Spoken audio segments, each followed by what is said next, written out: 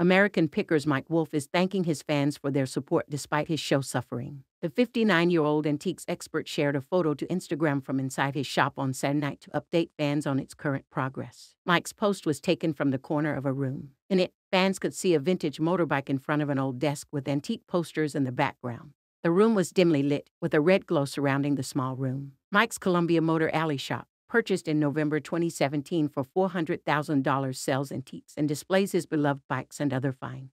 He captioned the post, "Nightfall at Columbia Motor Alley, gearing up for another busy retail day tomorrow. Thank you all for your support of our little shop." A source close to Mike exclusively told the U.S.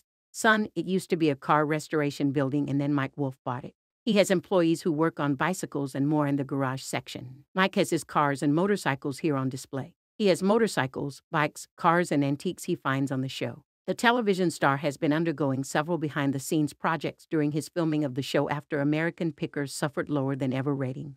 In trouble, Mike promoting his beloved projects could be a sign of the star expanding outside of his show as viewings plummet.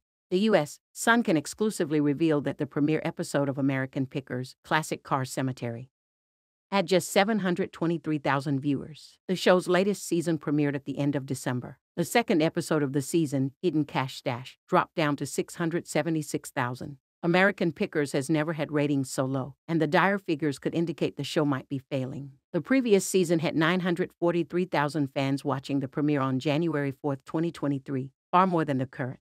Fire him. American Pickers' fall in ratings could be for several reasons. Most notably, fans have been calling for host Robbie to be fired from the series. Robbie replaced fan favorite Frank Fritz as permanent host in 2021 after he had break from the show to undergo back surgery. He then had a falling out with Mike and did not return to the show before suffering a stroke in July 2022. One critic said, "Please take Robbie off the show." Another said, "Let Mike do the talking. Stop it, Robbie." A third critic mentioned, "Where's Frank? We need him back. We don't need Robbie."